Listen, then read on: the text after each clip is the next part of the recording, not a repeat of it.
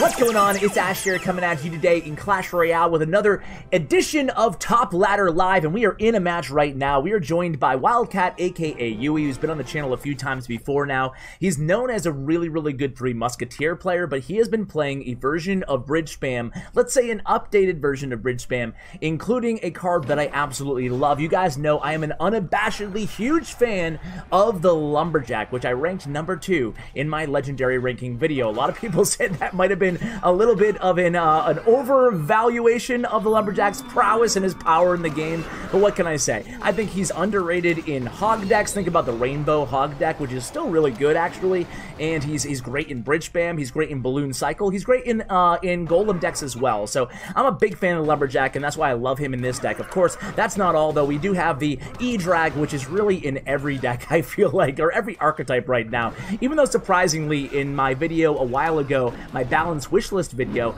a lot of you guys in the comments said that you don't think he needs a big nerf, the E-Drag, and I agree with you that he doesn't need a big nerf. I do think that he should die to Fireball plus Zap or Poison plus Zap, so maybe a little bit of an HP nerf. We'll see anyway really soon on that. So here comes the Lumberjack doing a little bit of work against that Barbarian, but not before he got our right tower down to 1209. So things about halfway through this match almost here, not looking that great here for Yui. And here comes the Royal Ghost. Let's see what he answers this Royal Ghost with. He chooses just a Battle Ram, which it doesn't seem like a great counter to the Royal Ghost, but you're going to see here, it still crosses that bridge at about 2/3 health. Of course, the Barbarians are going to go ahead and chop it down, but he did prevent any damage from that Royal Ghost. So here we go, 1 minute and 20 seconds left in this match, and there's a lot of work to be done here. A huge advantage going into double elixir time, and look at the deck that the opponent is playing, guys.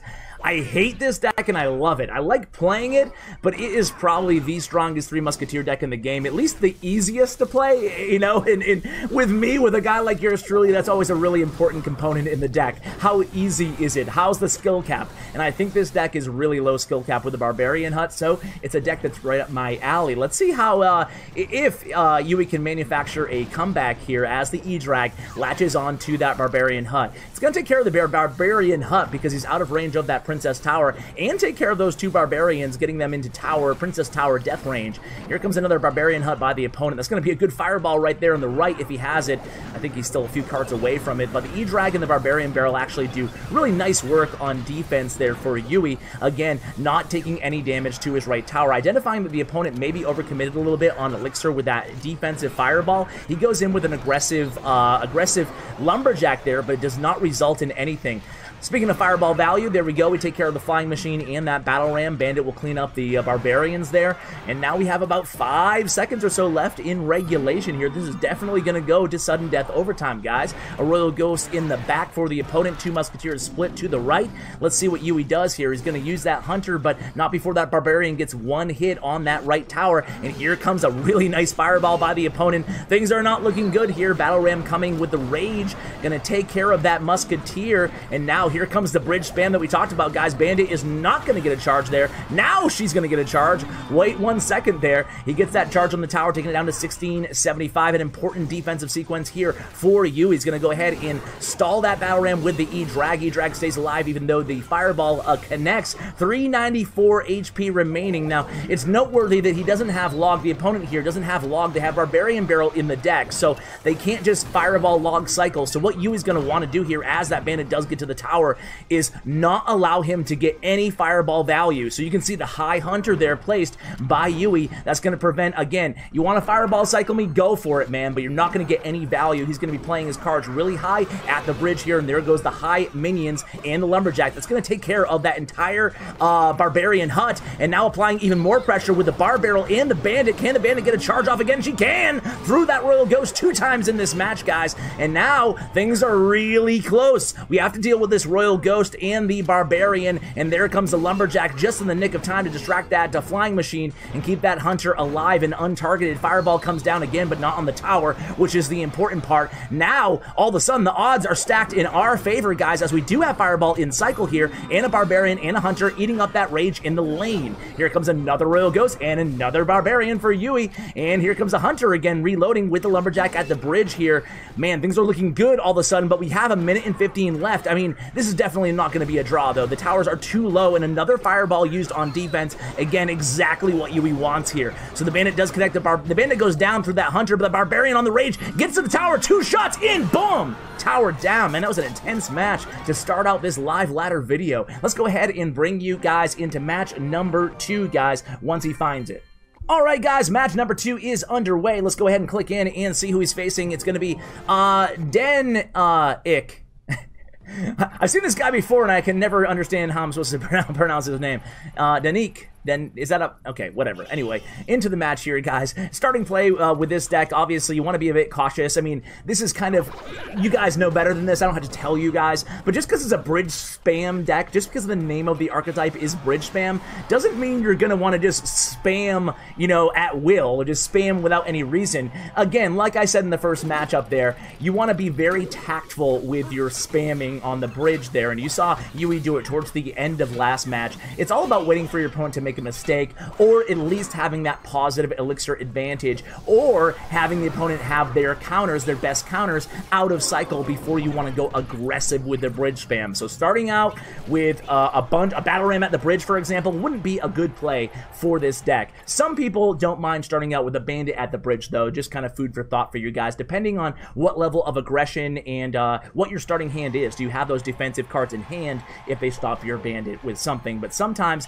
that bandit at the bridge can be a sneaky first play with this deck. So here we go. It's going to be a hunter in the back going against, the dreaded Mortar Rascal deck, which is really dominating top ladder right now. I took a little bit of heat for not including Mortar in my my nerf in my buff list. A lot of people thinking that it might need a nerf. However, the usage rates across the board outside of top ladder are relatively modest. So, you know, it's tricky. Balancing this game is incredibly difficult. I do not envy the Rumham and the Clash Royale team, mainly because you're looking at different metas and different popular cards in every range of ladder. There's the Elite Barbarian annoying range, free-to-play range. There's, of course, look at that, tower down, by the way. I kind of ignored that going on this kind of Tyrant. But wow, Tirade. Oops. I'm a Tyrant and a Tirade, and I ignore towers going down, but that was a tactful spam move there by Yui. And here comes a Lumberjack to play some defense there. Barbarian Barrel coming down on those Spirit Goblins. But again, yeah, you have a Grand Challenge win rates, you have high ladder win rates and use rates, and you have mid-ladder win and use rates. So it's tricky to kind of satisfy all of the ranges. It's impossible, really. So I don't know. I don't know how they fix that other than, you know, changing something up in the way the game is fundamentally balanced. So here we go, minions against that miner on the left lane. We do take some mortar connection there, but this is a smart battle ram in the pocket. Even though the Rascals will stop that, he knew the mortar was going to go away, and mortar was very low on health. He knew he had minions in the left lane, and then a fireball comes down for the opponent, but not before that bandit gets a charge on that left tower, taking it down all the way below 1,000 HP. So sometimes when you're playing bridge spam, the best defense is a solid, aggressive offense, especially if you have the early lead like Yui did in this match. Let's go ahead and take a quick break as he searches for another match and come to you guys when he gets into match number 3.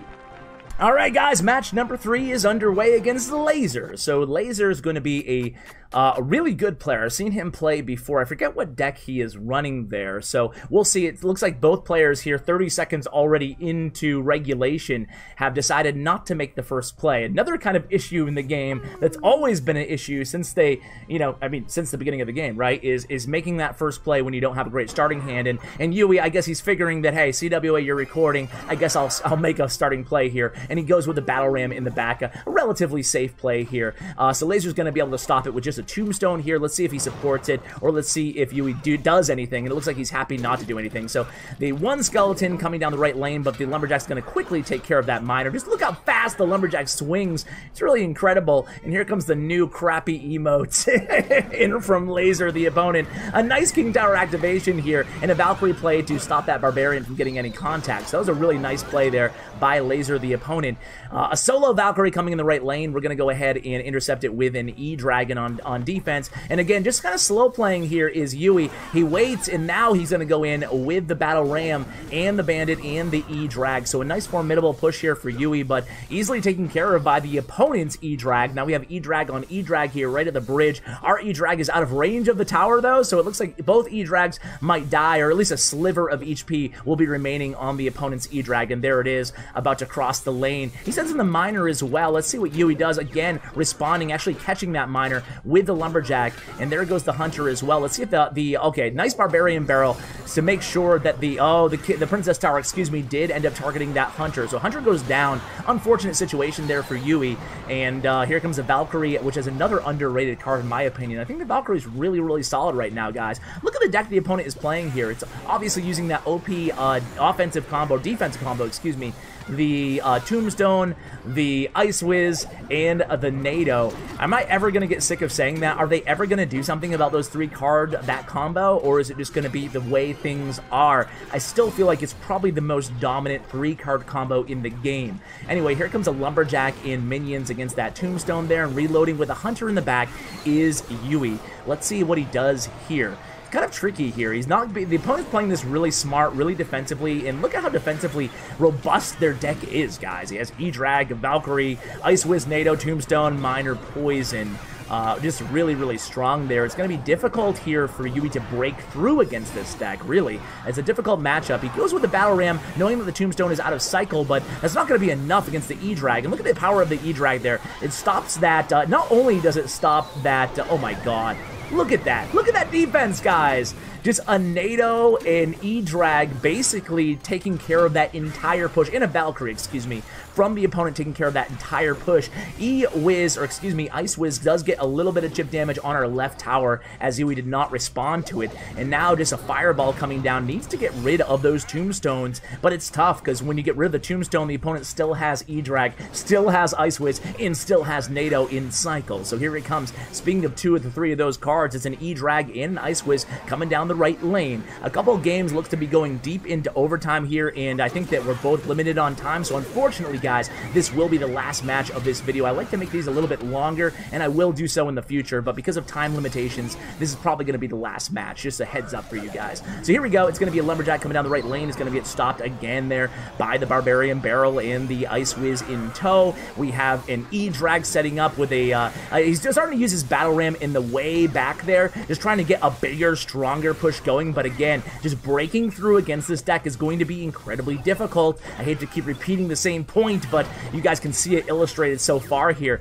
A Lumberjack anticipating a Miner. He delays on the Miner there. Nice play by Laser, and does finally get that Miner connection through that Lumberjack. Lumberjack cleans up the rest of the push there, the Valkyrie at least. The E-Drag is still alive. The Hunter will engage against this E-Drag, and the E-Drag does connect. Look at that range on the E-Drag connection there to the tower. Man, this is an impossible match here. I feel like I don't know what Yui could have done differently in this match, guys. Let me know if you've seen something. Should he have switched lanes and gone aggressively? But here he goes. This is a switch lane right now. I guess it's a do or die situation, but a Barbarian Barrel and a Valkyrie are probably going to make quick work of this push. He also has NATO in hand. Does it? Well, he used it, but he didn't really need it there as the Miner did finish off that tower. So 2-1, not too bad by a really great player, guys. I hope you enjoyed this video. More top ladder live matches coming at you guys real soon. I wanted to thank Yui. Check out his player stats and profile in the description below. Best of luck with the deck, guys. I think you guys are really going to enjoy this one. So, guys, thank you. As always, a huge shout out to my YouTube partner, Bren Shang. Check out his information as well in the description below.